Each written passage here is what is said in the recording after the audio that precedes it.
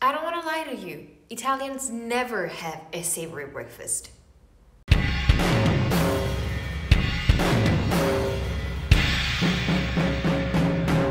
Hello everyone, this is Barbs, and today we are plunging together into the sweet world of Italian breakfast. And when I say sweet, I do mean it, because Italian breakfast is definitely a sweet one. All of the most typical and most common options include lots of sugars, cakes, pastries, fruit, even though on a day-to-day basis we usually have a lighter and quick and low-profile breakfast, I would say. At least that's what I do. Like every day I have a sliced apple with some cinnamon on top, a handful of almonds, a couple cookies. Oh my god, it's so hard for me to say cookies because my brain desperately wants me to say biscuits, because in Italian it's biscotti, so biscuits, biscotti. And of course I have my cup of super hot cappuccino as well.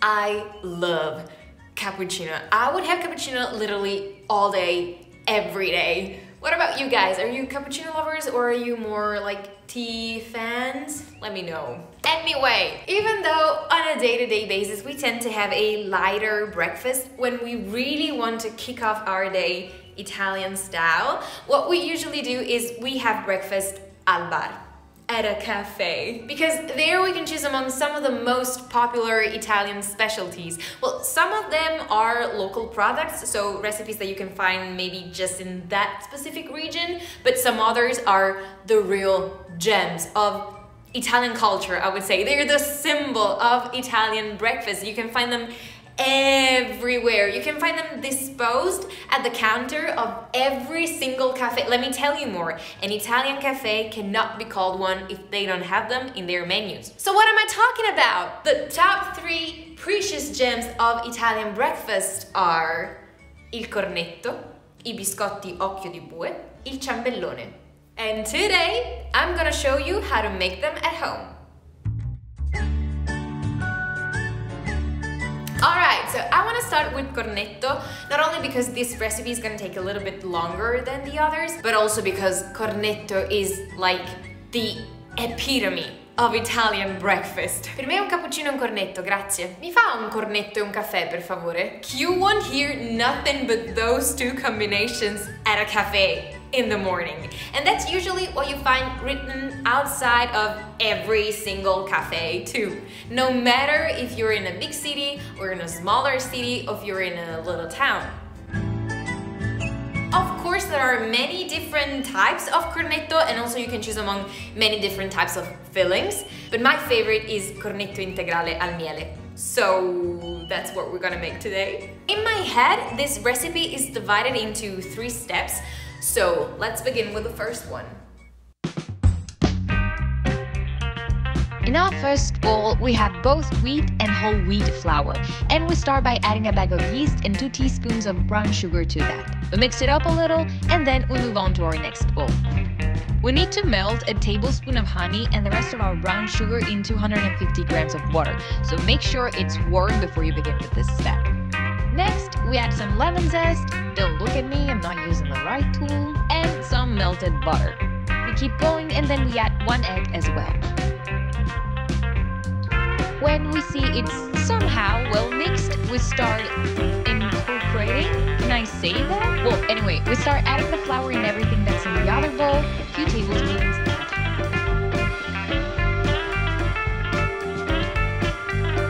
At some point, this mixture will start turning into an actual dough. So when we feel that the texture is almost there, we go grab some more flour and we let the magic happen.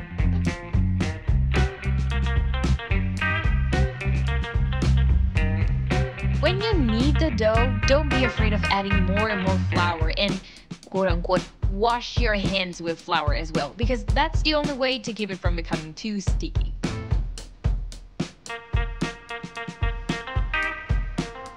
Do you see how it turned out into that little ball all by itself? That's our cue to move on to the next part of the recipe, which is let the dough rise.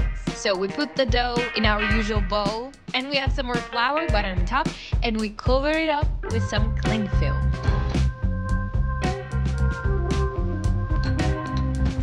Okay, so right now we we need to let it rise for a couple hours, I would say, so...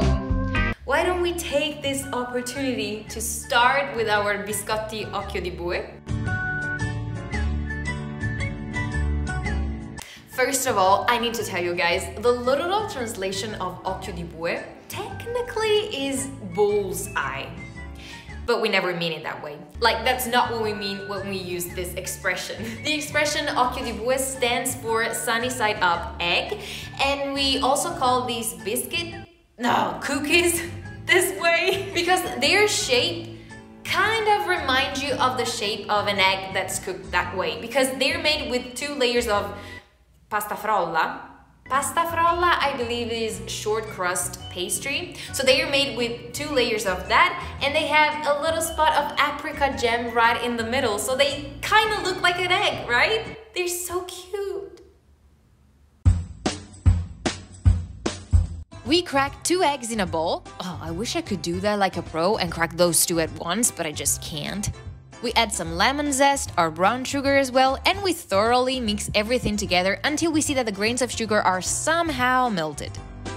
We add the baking powder and then the oil. I'm replacing butter with seed oil in this recipe first because I don't always like the aftertaste of butter, but also because then we can use this raw pasta frolla immediately without waiting for it to sit in the fridge. We go on with our flour and we add just few tablespoons of it at a time so that we can combine it carefully.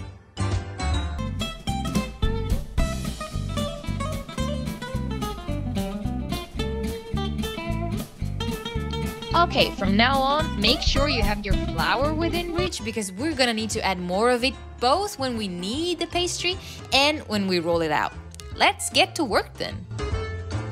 Yeah, I'd say that will do. Now it's smooth and not too sticky, so we can move on to the next step. But first, let me tidy it up and clean the table. Alright, we take a piece of baking paper, we put some flour on it and on our mattarello as well, and we start rolling out the pastry. Again, flour is an ally here, so add a handful of it every time you see that the pastry gets more sticky.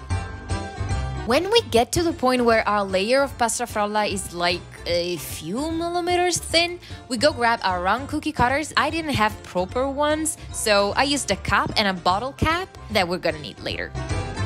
Let's cut our cookies, then remove the excess parts, put them in a bowl, and when we're done, we move our raw cookies on a baking tray. Then we go on like this until there's no pastry left and almost no excess parts. We clean the table again, and then with our bottle cap / cookie cutter, we cut a little hole in the center just on half of the cookies. Ideally the thinner ones because that's the layer we're gonna put on top. The last time I was in Padova, I found out this super nice place that had a lot of pastries and goodies and stuff in its window. Is that called it that way? Well, there were the tiniest occhi di bue I've ever seen. They were so pretty and beautiful. They looked like flowers. After 15, maybe 20 minutes in the oven, 180 degrees, the cookies will look like this. Dear apricot jam, it's your turn. First, we put a good amount right in the center, and then we carefully spread it all around. We put the other layer on top, and look at that! Our sunny side up shape is right there.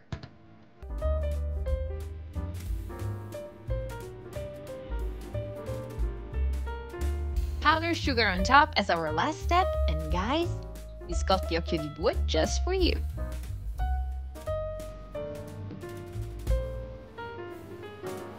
Not too bad, huh? Well, 2 hours have now gone by, so let's go back to our cornetti. Here we go. That's the setting for our second step, and you guys, I had a wonderful clip to show you how the dough got huge inside the bowl, but somehow, I don't know, I lost it. Well, I hope this shot can do it justice, but yes, it definitely worked. Right now, we have to roll out the dough again and create a sort of little loaf so we can cut 8, Italian word here, 8 panetti that have almost the same size.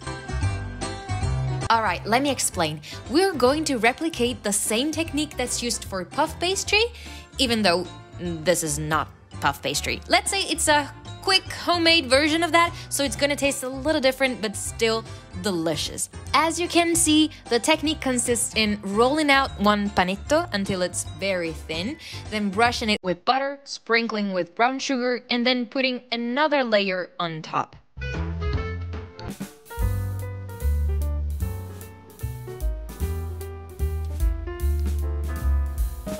So we have to go on like this until our sweet sandwich is completed.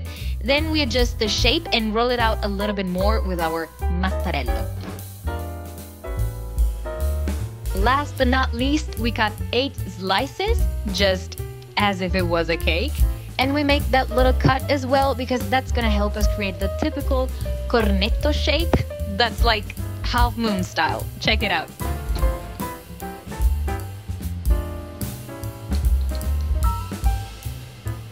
I needed another cooking tray because, guys, those cornetti are going to rise again and get even bigger. So when we're done, we let them sit there for about 20 minutes. Okay, while we were waiting for those 20 minutes to go by, I'd say we can focus on our last recipe, which is our fantastic ciambellone. Ciambellone is one of the easiest cakes to make and by far one of my favorites as well. Before you begin, make sure you have something similar to a bond pan. Anyway, make sure you have something similar to this pan with you so that you can reproduce the typical shape with the hole right in the middle. Non tutte le ciambelle escono col buco, ma questa sì. Sugar is already in the bowl, so we crack 2 eggs on top of it. Then we grab our electric beater, that's right, and we keep going until the eggs and sugar turn into a sort of cream, a super fluffy cream.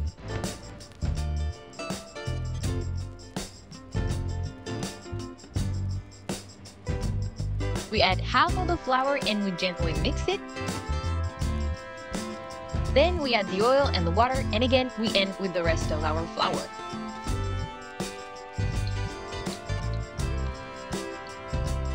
Now we just need to smash, to melt a little piece of butter in the pan, and we need to put some flour as well, because not only will the cake rise better, but it also will be easier for us to remove it from the pan.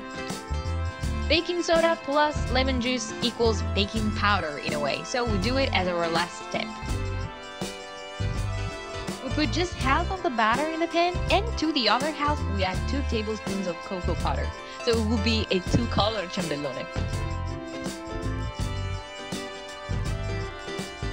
Okay, so now the cake will stay in the oven for about 30-40 minutes, 180 degrees, but make sure you're not putting the pan on the cooking tray because we need the grill this time. Look at that!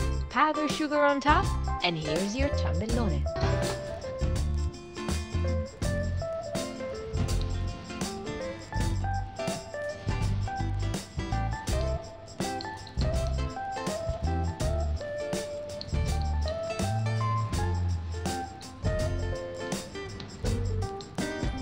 That's the best. Can we make these clips last longer?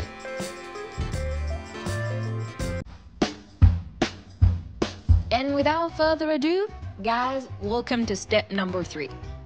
We crack 1 egg, separate the yolk from the white, and then we brush our now fully risen cornetti with the yolk.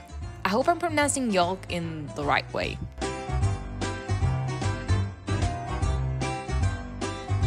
Anyway, after that, well, we're good to go. We put those babies in the oven for about 20 minutes, 170 degrees, and voila! If you want, you can also brush them with a few tablespoons of hot honey just to make them look more shiny. Ladies and gentlemen, I cornetti.